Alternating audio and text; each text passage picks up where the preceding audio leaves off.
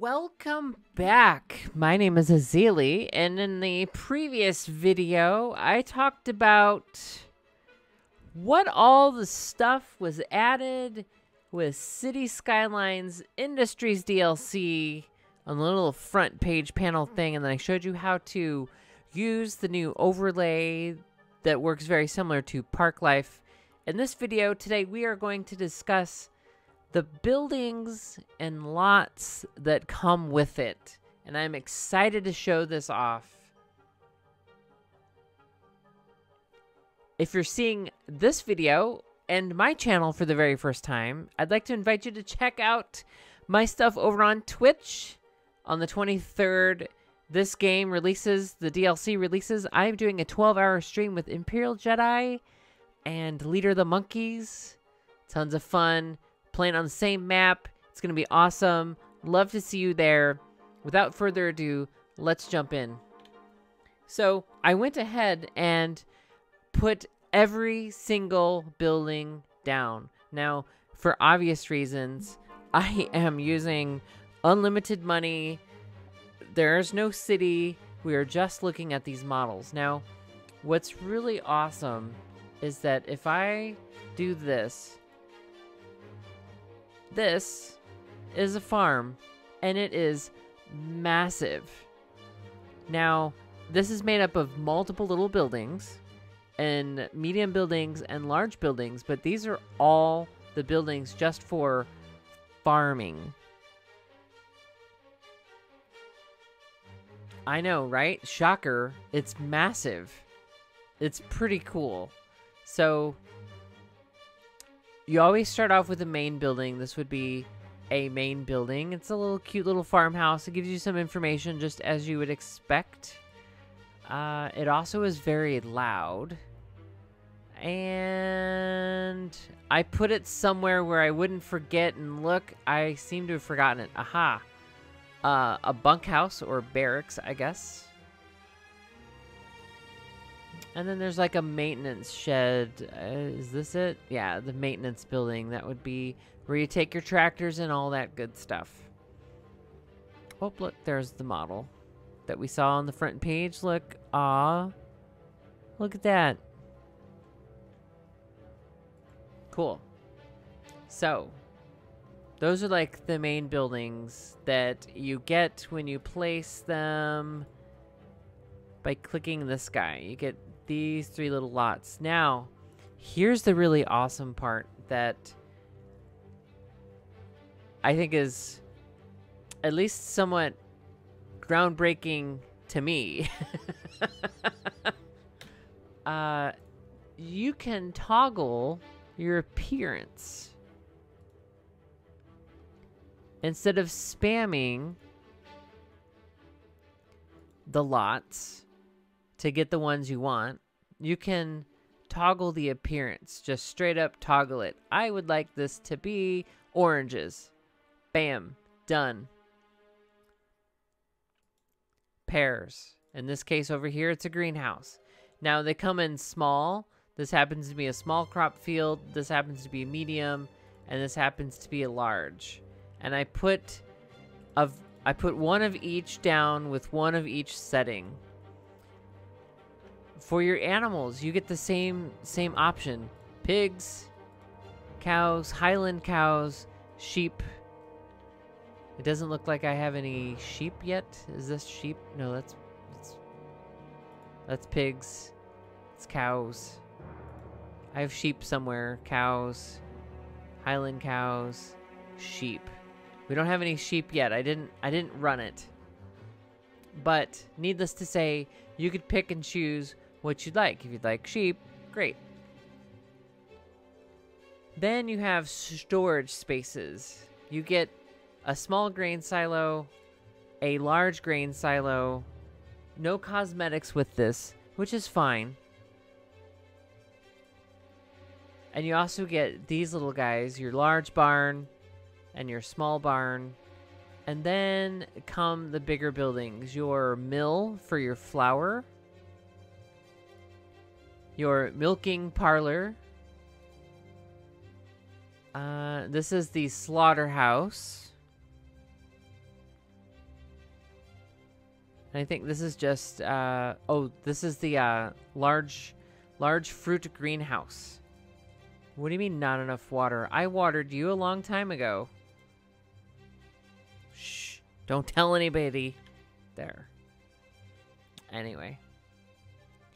That is that. Really? They just want to use the restroom at the toll booths? We'll talk about these toll booths in just a second. But first, we're going to continue on our industry. You have Forestry Service. This time I clumped up all of the main buildings as soon as I can find them.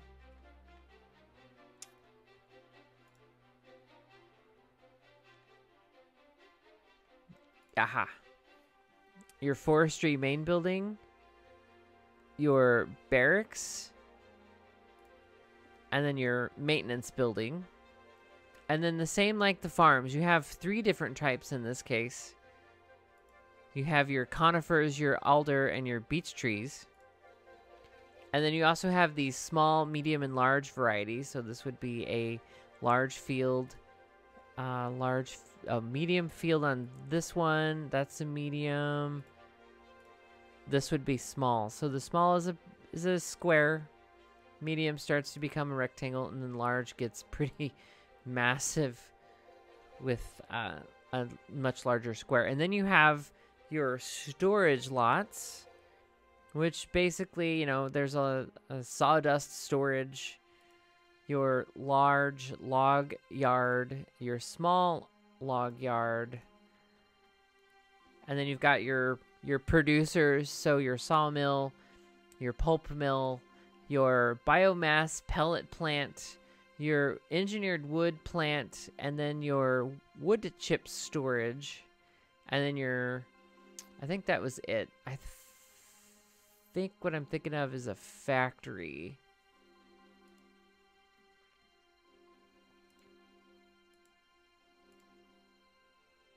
Yeah, I'm thinking of a factory.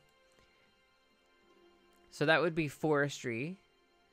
Now we got oil, which, check this out.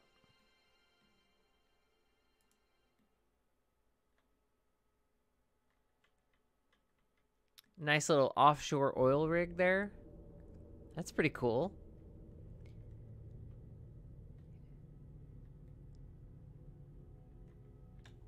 Now the oil buildings, there's not too many. You don't have like the fancy toggle this to look like this option. But that doesn't mean that the workshop's not going to come up with more buildings that will function like this. But if you don't use the workshop to get, say, new industrial buildings and whatnots and who's-its, you now have storage tanks that function, by the way. Tons of piping. Ugh, that industrial piping. Hello. I know a few people are going to be excited. Complete with the hookups. It's pretty awesome. Imagine what content, what modelers are going to do. So you have your small, medium, and large storage tanks. You've got some maintenance stuff, some storage of facilities, your oil drilling rigs, small. You got your one rig, you got your oil pump, a small rig, a large oil pump, a large drilling rig, your crude oil storage cavern,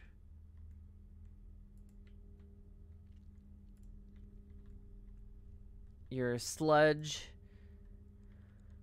more plants, waste oil, main buildings. They're like office buildings. This is like a workers' barracks. Think of it as a hotel.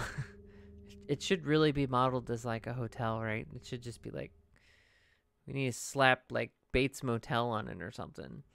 And then the big maintenance building. Some cool little stuff. And then everything comes with a fence. I believe this repeats. This is the industrial fence. Although I think this one is in particular a little more, I guess, has more grime or grudge or grungy, dingy.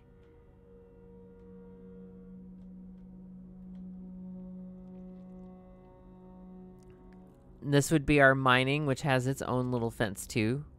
The little slats. And your mining is pretty much about the same as you would expect as far as oil, your basic stuff, your small mines, your medium, and your large. This thing is massive. It gets a huge crane, right? The scale of cities, that thing is massive. You also have your seafloor mining.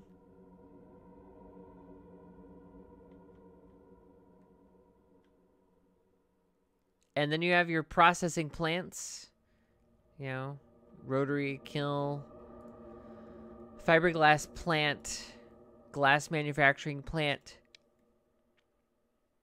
your grinding mill, your workers' barracks, the main building, and then this is maintenance.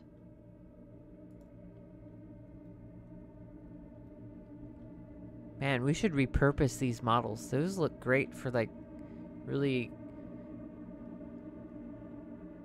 shady hotels. And then you got your basic storage. You got your sand storage, your ore storage, your raw mineral storage, and then your larger ore storage with the rooftop. This would be awesome for cities that have to store salt, right? You would store salt for your road treatment, or like the synthetic stuff that you put on your roads for winter. So those are the industry parts. Let's talk about, well, that's your production and industry. Let's talk about some other awesome things. So something that we now have in this game is warehousing, which, if you've seen some of my detail cities, I have a ton of warehousing. And now it's useful. I could store materials that my city produces and then actually have trucks move about, as opposed to they randomly fake generate something out of them. And now they'll grab finished goods that our factories will make, store them, and then send them on their way, which is awesome.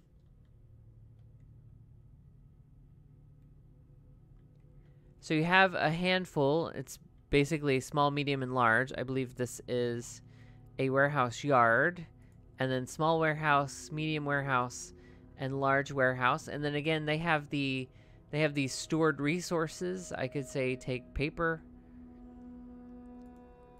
I could tell it to take glass.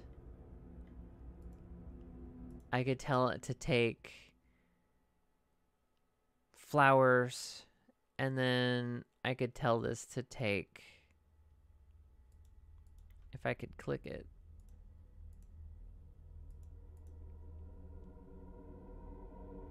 planed timber. Perfect. So now these guys will operate, and they're going to go pick up stuff and deliver it and transfer it and do all that stuff. Although we'll probably have a big traffic jam. I'm not going to keep this city. It's just for show and tell. And now the fun stuff. You have these nice, unique factory buildings. And I cannot wait to see what the modeling community does with these types of buildings in the game. So this is our furniture factory, our bakery, our toy factory, our household plastics,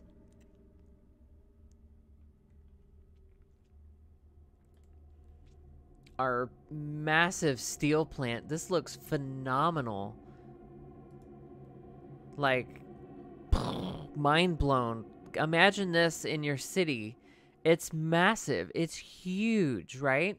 It's taking up multiple city blocks. I cannot wait to see what you guys do with this stuff. I can't wait to get it into my own regular build. Lemonade factory, because we need to supply the lemonade stands with lemonade, right? The printing press after my own heart. Thank you, Colossal Order and Paradox. My degree is in printmaking and drawing. I think that's it with these guys. Yeah, because your paper mill happens to be... There's your pulp mill. You had a paper mill somewhere. Sawdust storage, sawmill. I guess it would be pulp mill that would then get turned into the paper mill. I thought it was there. Maybe I am mistaken.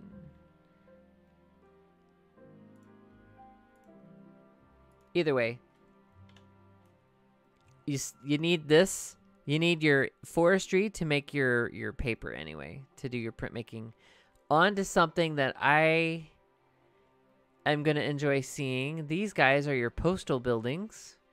City post office.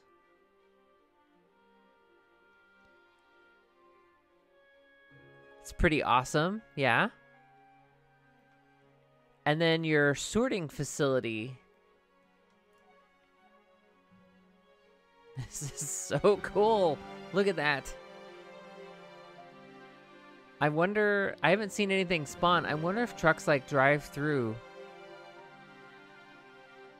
Like they drive through here and then, yeah. We'll see. When we get a large enough city, we'll see. So your post office and then your sorting facility. It's important to know that these guys get quite loud. So putting them near your residential may not be the best unless you could buffer it with some trees. Some toll plazas. So you have what you would expect. You have a fairly wide variety. You have your two-direction toll plaza, your one-direction toll plaza, and then you have your large in that same variety, which is 3 lanes going each direction. Technically 4, I guess. 4 lanes. Your one direction through here, which opens it wide up like that. That's killer, right? Put that on your highway and collect some money. Cha-ching. I'm gonna do something right quick. I'm gonna toss down this because apparently I either don't make enough power out of a nuclear power plant, or I'm just getting a little bug. That's okay. There. My Hill Vale series will get you a link to my mods and assets that I use. That is the underground power asset that I use. There, that'll stop bugging me. So that's the post office, your toll plazas. And now your airports. Your cargo airports. Your small cargo airport. And then your large cargo airport. Heck yeah. Imagine this built next to your international terminal or your small airport terminal. And by the way, it comes with a train. Pull the train right in, offload from the plane, take it from the train to the other part of the city, which is way over here. Boom, you got your drop off and your pickup back and forth. Yeah. I know what you're thinking. When can I get my hands on it? October 23rd. That's like next week. I'm currently playing on a map that they include with this. It's called Wood Garden. I aptly named the city down here. It does actually have trees, but I have a mod installed that removes those trees. It's called the Vanilla Tree Remover. I'm sure it looks pretty with the trees. But, yeah. That's it for the models that are in this game, besides the people. I'll let you guys explore and find the people. But those are the buildings. If you want to see how to use these buildings, I've got another video that covers that. the video prior to this one in the Cities for Beginners and Veterans series. I'll have that linked down below. Until next time, my name is Ezilii. Thanks for watching. If this or any of the videos have been helpful for you, please like and subscribe, and feel free to share. We love to meet new friends. Be good to each other. You can find me here on YouTube or over on Twitch. All the links are below the video. Have a good one.